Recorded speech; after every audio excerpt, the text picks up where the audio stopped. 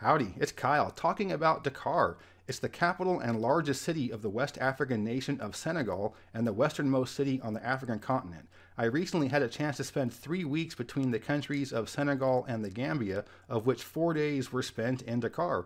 And here I want to talk about the city and what it was like because we often don't hear much about African cities, just normal stuff and what they're like.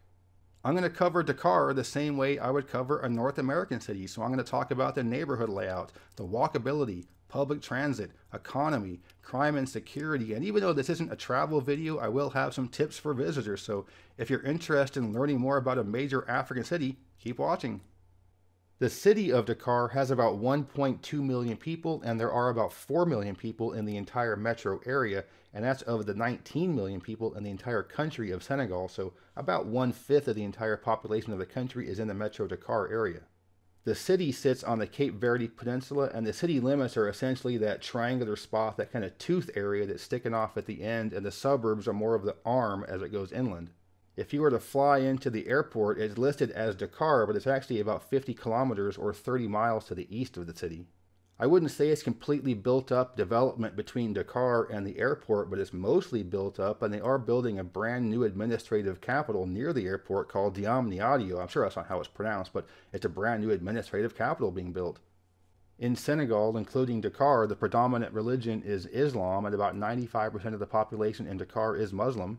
There's a decently sized Lebanese population there, about 2 to 3% of the city, also smaller numbers of Moroccans, Mauritanians, French, and Chinese, and all of the minority groups combined are about 5% of the population of Dakar. The predominant language spoken in the city is Wolof, and most of the people there are Wolof, but there are minority populations of Jola, Fulani, and Serer. Just about everybody in Dakar also speaks French. It's the main international language taught in the schools, and it's also the language used by the government for foreign affairs. I'm not going to get too much into the history, but as you might expect, this was an important center for the slave trade for the French and became a French colony, but then eventually Senegal gained independence in 1960. Senegal has been a stable democracy since then, and it's the only country in the region that's never had a military coup. Despite the tropical latitudes, most of Senegal, including where Dakar is not lush tropical rainforest. There's a distinct wet and dry season. The winters are very dry, you won't get any rain at all, but you will get a decent amount of rain during the summers. But even the wet season isn't that wet, as total annual precipitation is about 600 millimeters, which is 24 inches. And all of that comes between the months of June and October. When I was there in February, the temperatures were in the low 80s Fahrenheit, and it was pretty pleasant for the most part. But of course in the summer, which is the wet season, it's much hotter with much more humidity. Something else about the physical geography is the air quality, which is pretty bad. But most of the poor air quality isn't because of industrial pollution. Of course there is going to be some, it's a big city, but a lot of it is dust being blown from the Sahara. This might look like the most uninteresting photo ever, but what this is me taking a picture out of the airplane window as we're descending into Dakar. This is just a giant cloud of Saharan dust we're descending into. In terms of terrain, the city is mostly flat. There are some hills and some ridges along the beaches, but for the most part, the interior parts of the city are relatively flat. So those are some of the basics about the city. Now I want to talk about some of the individual neighborhoods. The downtown or central business district is the southeastern end of the peninsula. It's referred to as the Plateau. This is where you have most of the major government offices, most of the major financial institutions, and the high-rises, plus the largest hospital in the city. For the most part, this is a fairly wealthy part of the city, but it's also home to the large Sandaga market, which is the largest outdoor traditional market in the city. So here's some footage of me walking through the market. It's a large area with a lot of paths going in different directions. Some go down some alleys, some spill out into the streets, some are just taking up the entire street itself. And you can get just about anything in this market. It's like a giant Walmart out in the streets. Household goods, food, electronics, clothes, all kinds of stuff. You do get a handful of tourists in Dakar, but not that many of them go to this market. As you can walk around here, it's mainly just locals buying their normal stuff. But there's a lot of construction going on around here. You'll see cranes and new buildings going up just outside of the market, and you'll see construction walls going up right up to the market because they're building something right next door. I think the long-term plan is to have a more permanent building for the market and then have apartments and other things built where the market is right now. With Dakar being so modern and cosmopolitan, it doesn't really rely on a traditional market like many other cities in the region do. And this was a great experience to walk around the market. When I go to a foreign city, that's just about the first place I go to is the public market. But for a city like Dakar, this is a relic of the past, as most of the city is just as modern as most developed world cities. I stayed in the Plateau area when I was there toward the south end of the city, and as you can see on this map, there's a road that goes up east end of the coast. Those are called the Corniche, the west one and the east one. So going north up the west Corniche from Plateau is the neighborhood called Medina. And this is arguably the most traditional part of the city, and the market over there isn't as big as Sandaga, but it feels more traditional and old school. And this is a really great area to walk around because most of the tourists that go to the city go to the northwestern and southeastern corners of the city, and you don't have many people here. It just feels very real, just very locals only. Going north up the west Corniche from there, the next neighborhood is Fan. This is a mostly middle-class neighborhood and is also a very locals-only spot with no real tourist attraction or major sites in this part of the city. So being right next to Medina, it's almost like the wealthier part of the more locals-only traditional part of the city. Just inland from the west Corniche in this part of the city is an area called Point E. And this is a great part of town for walking around, some really cool restaurants and shops. Again, very local feel here. And I would say after my 4 days in Dakar that Point E might be my favorite part of the city. Continuing north up the west Corniche, the next neighborhood is Mermoz. This is a predominantly residential area, and most of it's middle class and some upper middle class as well. I didn't find myself spending too much time in this part of the city, but it is a good enough area to walk around. One neighborhood north up the west Corniche is Wakam or Ukum. I'm not sure how to pronounce this one. This is the hilliest part of the city with some terrain there. This is where you have the giant African Renaissance monument. You have some nice beaches there. The large Mosque of Divinity is right there on the beach. And I did go to visit the monument, although I didn't go up inside of it. The monument itself was a little controversial because it was very expensive to make and you have to pay to go into it, and the money goes to the artist itself, not back into the community. But I will say, as huge as it is, it really isn't as prominent as you might think. You can't see it from every part of the city like I thought you'd be able to. But one thing nice from the top of the stairs there is you get some good views of the city. So you can see most of this part of the city is dense residential, and this is middle class for Dakar, although this would be relatively low income for the developed world. And now continuing up to the northwest corner of the city, this is called Ngor or the Ahmadis. And this is the wealthiest part of the city. Many of the expatriates live there. You have a lot of the foreign embassies and most expensive hotels and restaurants. And this part of the city is pretty similar standard of living to middle class in the developed world. But you can see in these neighborhoods just how dusty it is. Even in these nicer parts of town, you just have sand building up in the gutters. Ngor has a nice beach, and there's also a ferry that goes to a small island called Ngor Island, where there's another nice beach over there. Okay, now heading east in the northernmost part of the city is this large area called Yaf. And this is a more conservative Muslim neighborhood. In fact, there's no alcohol available in this district. So it's much more quiet and laid back, and probably not somewhere that most tourists are going to go to, but it is an interesting part of the city to visit. But most of the land area in this part of town is the old airport. So like I mentioned before, they built a brand new airport about 50 kilometers east of here, so this land is being completely unused. So as you can imagine, one of the main things being discussed is what to do with this giant chunk of land that's not being used. Alright, now going to the eastern part of the city, just north of the plateau, is the industrial zone. And it's exactly how it sounds. This is where you have the port and ferry terminals, a lot of warehouses for things coming off the ships. But this is also where you have a lot of the food and fish processing and packaging areas. So not a huge population in this part of the city, with most of it being industrial, and you probably won't be visiting this area except for maybe going to the ferry terminal. So you may have gathered from what I've said that essentially the entire southern half of the city is pretty nice. Essentially the entire western half of the city is pretty nice. So what does that mean? Well, the northeastern part of the city is pretty rough. When you get just east of Yaf and the defunct airport area, you get to a neighborhood called Grand Yaf, and this is where you start to see some of the poverty you might expect to see in some large developing world cities. And this part of town has incredibly high population density. It's denser than Manhattan, but you don't have any high-rises here, so it's just a lot of people living in close quarters in 4 or lower story buildings. And this area is poor even for a poor city with a high crime and a lot of informal housing. But there's still a city road network there, there's still power grid and sewer, there's a new wastewater treatment plant going up near there. So it doesn't have the same shanty town feel like some of these informal areas on the outskirts of many major cities in developing countries, but this is still a very poor area and one of the highest crime part of the cities as well. So as a result, this neighborhood and the ones just to the northeast of here, ones you're probably not going to be visiting, and this is just about the only part of town that I didn't walk around. But when I was stuck in traffic in the back of a taxi on a freeway in this part of town, I could see just how poor some of the housing was. Many of these were just cinder block shells with no windows or doors. So obviously you never want to see poverty like this, but at the same time, this was a relatively small part of the city. So you think of just how large Dakar is, and a small part of the aerial footprint was like this. To give you an idea of the amount of violent crime, there were about 1,100 murders in the country of Senegal in 2022, and the country has about 20 million people. To put that in perspective, there were 1,200 murders in the U.S. state of Georgia, which has about 10 million people, and there were almost 1,500 murders in Florida, which has about 22 million. The country doesn't keep stats by murders per city, but I do have to imagine that most of those are going to be in Dakar, but overall the city isn't any more violent than most American cities. And during my entire time there, I didn't feel unsafe at all. Now, I wasn't walking around by myself late at night, but I felt very safe walking around the streets.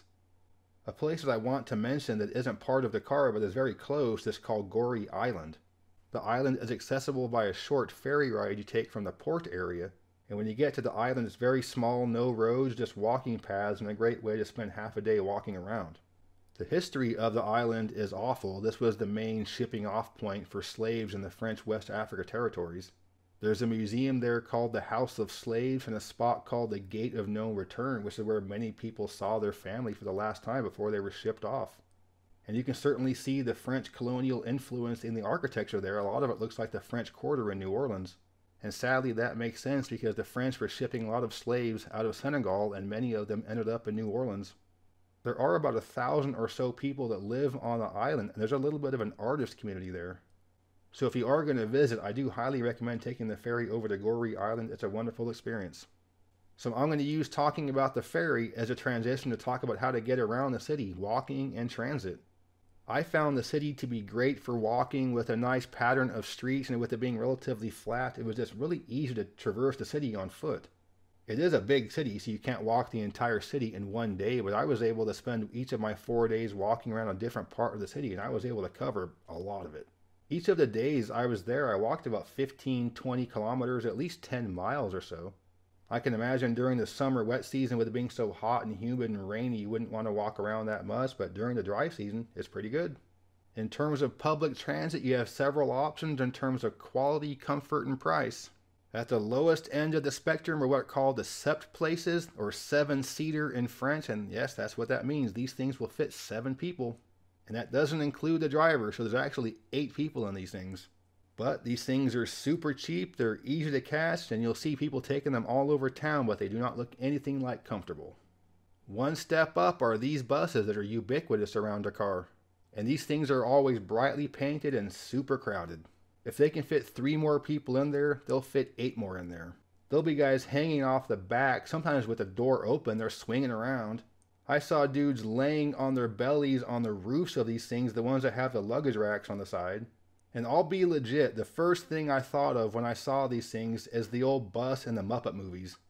So I did not have the fortunate opportunity to ride in one of these, but they are cheap. The next level up are the Tata buses made by the Indian manufacturer Tata. And these are more like your typical city buses, but they aren't anywhere near as comfortable. They have vinyl seats, there are no windows, they have bars on them, and no air conditioning. But there are fewer of these, are a little more expensive, and they follow very specific routes. The other type buses and cars just kind of go wherever. However, the cream of the crop for public transit in Dakar are these brand new buses.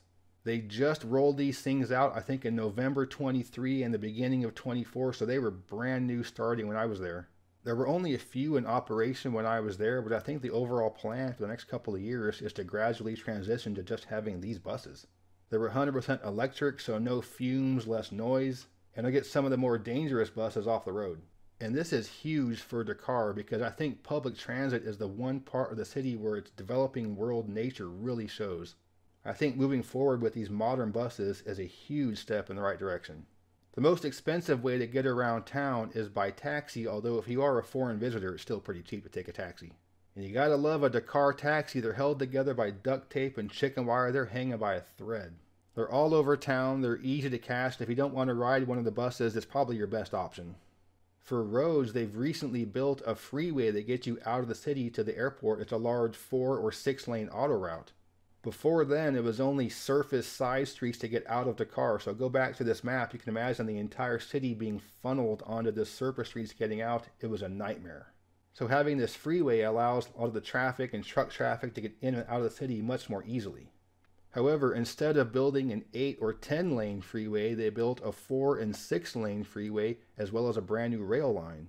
So now you have something called the Train Express Regional. This is a high-speed train that connects the city to the suburbs and out to the airport. It's not true high-speed rail. It only goes 160 miles an hour, but there's a limited number of stops, so it's more of a commuter train that does more an express route as opposed to stopping at every little spot. There are only 14 stations over about 54 kilometers of track, and right now they're working on extending it to farther areas. So I would have to say the city and national governments have done a really good job of improving transit. So you get these brand new buses, you have this brand new auto route, the new train line, the new airport. And again, Senegal is a poor country, but I think it's very wise to invest into infrastructure like this. It really helps out the city and the surrounding areas. And that leads me to the next thing I want to discuss. What is Dakar's future? The idea with this brand new administrative capital being built 50 kilometers east of the city is to make it so that Dakar doesn't have everything in the country. So right now it's the governmental, economic, financial, cultural, and industrial capital of the country. So at least moving the government stuff somewhere else eases the need for Dakar to be everything. But when I think about the future of Dakar, the first thing I think about is that giant space of airport that's not being used. Again, look at how much of the city's land is just this empty airport. There's so much they can do with this. And what they do with that land is likely to be a huge driver of where the city goes in the future. Completely different ends of the spectrum here. You could just build all luxury, fancy housing and invite a bunch of expatriates to move there. You can build a lot of brand new lower income housing, get people out of those shanty town and informal housing type areas.